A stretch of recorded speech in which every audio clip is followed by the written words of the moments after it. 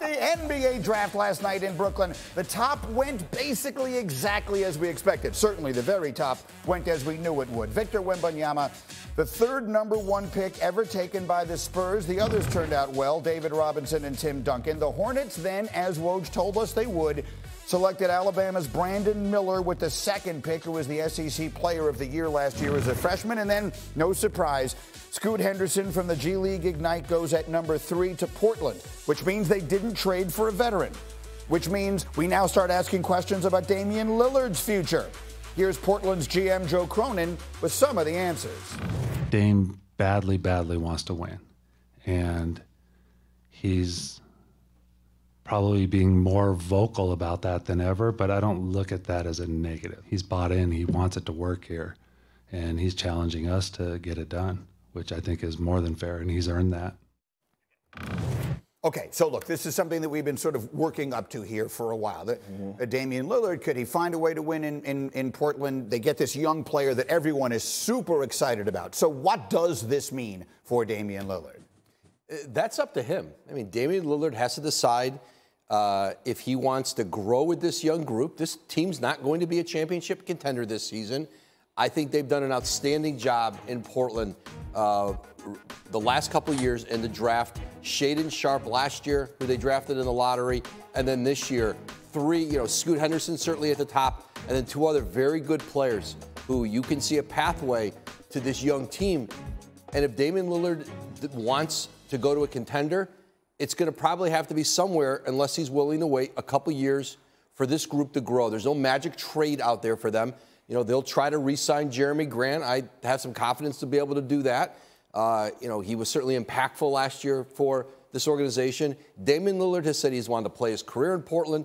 He's wanted to retire a Blazer. He certainly has that opportunity. He's going to be among the highest paid players in the league over the next few years. But I think Portland did what was right by their organization, their front office, trading out of #3 for whatever the best available veteran would have been. It would have been malpractice. It just would have been. You in a market like Portland, you don't get cracks at it. You can't go out in free agency and get star players. Your chance to get a star player, just like they did with Damian Lillard, is typically through the draft. I think they did that last night. It makes sense. And so if you're doing team building here, Bobby, which is your area of expertise, maybe the best way to continue to further this youth movement is to trade Damian Lillard and get other, assets, pieces. How do you look at this thing here? And what is your expectation regarding Lillard in the next week or so? Yeah, I think there's going to have to be a hard conversation. As Woj said, this is who we are, right? I thought they did extremely well in the draft. Ryan Rupar, Chris Murray, certainly Scoot Henderson. If you bring back Jeremy Grant, Matisse Thybulle, who's also a free agent, who are we? Are we a playing team? Likely not a championship Denver-like. And it's going to take a couple years. And if Damian Lillard wants to be traded, it's up to Damian Lillard to walk into Joe Cronin's office and ask to be traded. Joe Cronin's not going to pick up the phone today and start calling teams here. And that's the reality of where the Trailblazers are right now with their roster. You know what it reminds me of? And Big Perk, you won a championship in Boston playing with, among others, the great Kevin Garnett. And Garnett, he loved Minnesota. He stayed there as long as he possibly could. And then he realized, you know what, the time has come for me to go try and win here later in my career. That feels like a similar, I don't think anyone would begrudge. I feel like Damian Lillard, this is just my psychological evaluation of a person I've never met in my entire life, and I'm sitting 3,000 miles away.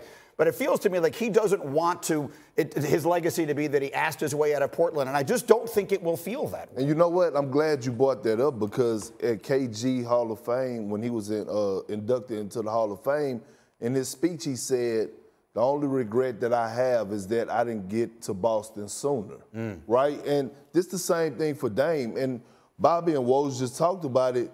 He's going to have to, walk into the office. Or a guy like Chauncey Billups is going to have to go to him and say, hey, bro, it's time for you to leave. Other than that, I expect the season to start with Damian Lillard on the roster playing in the Trailblazers uniform. He's just cut from a different cloth.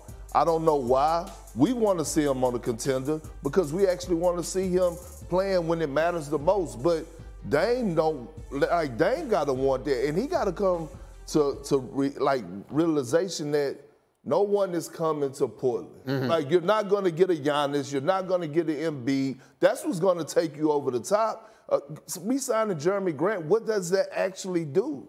And now you have to ask yourself and be honest with yourself, dang, okay, if we get you any type of second option, are you the number one guy that could take us over the hump in the Western Conference? And the answer is no. In this league now, and you've seen it the last several years, there's a certain level of star or very good player that a general manager can trade for. There's a certain level of superstar that another superstar has to go get for you. A star player in this league, like Kevin Durant and James Harden in Brooklyn, where James Harden and Kevin Durant get together and they say, we want to play together in Brooklyn, and the star player in Houston goes to the front office there and says, trade me to the Nets or trade me to the Sixers. These are the two teams. If you trade me anywhere else, I'm not going to be happy about it. You can pressure your way there. That is done at the star player level. LeBron James wanted Anthony Davis in L.A. from New Orleans. Anthony Davis tells them, I want to go to L.A., and if you trade me to Boston, I'm just going to leave as a free agent the following year. So there's a certain level of star player in this league that has to get another star player to demand his way out and demand it to Portland. That's not been able to happen with Damian Lillard in his career there, and it's not been able to happen with other star players. But there's only so much, because teams don't part with those kind of players. They don't just send them to your team for a couple, young players and a draft pick. They have to be typically forced to. But the crazy part about it is that other superstars have actually reached out to Dame about, like, hey, come over here and let's team up together. Right. And the answer has been no. Let me get Legs in here, because we've talked about, Miami, and he himself, actually, Damian Lillard, told Brian Custer that would be a preferred destination. We were cooking up a trade to Philadelphia here earlier this week. Bobby keeps telling me it's not good enough, but I don't know. I kind of liked it. One way or another, how do you see all this, Legs? Yeah, look, any team he ends up on, right, is going to give you a shot. I mean, he could play on my men's league team. We got a shot at maybe doing something in the postseason. Because he's that talented, he's that special. The thing that we all want to see is Damian Lillard play in May and June, and that would mean going to a team that's very close. And that, I think, means more teams in the Eastern Conference. When you look at Philly, you look at Miami, even a team like Brooklyn, which might not be quite on the precipice. Damian Lillard going to a team like that that's got some really nice pieces, a team that can really defend, he could be a major difference maker there as well. And I think the situation is so fluid in the East. He goes to any of those teams, immediately Damian Lillard probably makes them a favorite, potentially. So I think Miami probably does make the most sense because the infrastructure's in place with what they already have defensively, and they have another star player. But who knows? Time will tell. Time will tell on that one. In the meantime, there was one future Hall of Fame guard who was traded yesterday for the second time in a week, or even less than that. Chris Paul traded yesterday to Golden State in exchange for Jordan Poole, the future Hall of Famer CP3. He's 38 years old. Poole is 24. He's owed $125 million over the next 4 seasons of his contract. The Warriors' title odds did not move, not a muscle, not an inch, not an ounce, after this deal was announced. Golden State, the 7th favorite right now, 4th shortest odds in the Western Conference behind Denver, Phoenix, and the Lakers. This one, I will admit, floored me. I got off the golf course yesterday. I looked out, Woj bomb. Oh my God, what happened here? This is really, I don't know if it's the first one, but I think it's the first prominent impact of the new salary cap, the new collective bargaining agreement that was really set up to be punitive toward teams like Golden State, whose spending has just gone so far over the rest of the leagues. You can't pay all these guys anymore. And if Golden State wanted to be able to give Draymond Green, for example, the kind of, let's say, a 3-year or 4-year deal to be able to stay there, they needed to get some longer-term money off. That was Jordan Poole, around $30 million a year, guaranteed. He's 24 years old. Typically, you don't see 24-year-old players who played all 82 games, who averaged, I think, almost 25 points as a starter, traded for a guy who's going to be 39 in the playoffs. But Chris Paul's going to be in the last year of his contract, of the guaranteed years, and they had to start making hard decisions in Golden State. Mike Dunleavy Jr., Joe Lacob, their owner, and so they traded a 24-year-old because of what this new salary cap looks like. They will not be the last team that has to make some hard financial decisions. Let me get Legs in on this one here, because we all understand that there were also extenuating circumstances with Poole, right? He had the incident with Draymond Green. He basically couldn't even play him by the end of the playoffs last year. So it was what it was. But he's a good young player, and we'll see. As far as Chris Paul on the Warriors, I mean, just envision this for me here, Tim Legler. Assuming he does play the season there, you got him now with Steph, and we assume Draymond, and we assume Klay Thompson. You know, Lord knows we know what the group is there. How does that fit to you? I don't get it at all, to be honest with you. Look, I understand moving on from Jordan Poole. That's not surprising to anybody, but I think what they acquired and what they need are two different things. And I think for Chris Paul at this stage of his career, stylistically, I just don't understand how he's going to fit in with the way that they play. This isn't even a team that typically has the ball in a point guard's hands to generate offense in terms of facilitation. Those guys look for scoring opportunities. So I don't understand. Chris Paul doesn't move without the basketball very well. He doesn't really play a fast pace. That's what Golden State wants to do. That's when they're at their best. I don't really know why you would go out and acquire a player like this. I know he's a veteran player. He's a guy I think you would trust certainly a lot more in the postseason, assuming he's healthy, which he's had a hard time doing. But this is a team that last year, to me, looked slow and they looked small. And I don't think they addressed either one of those things with this particular trade.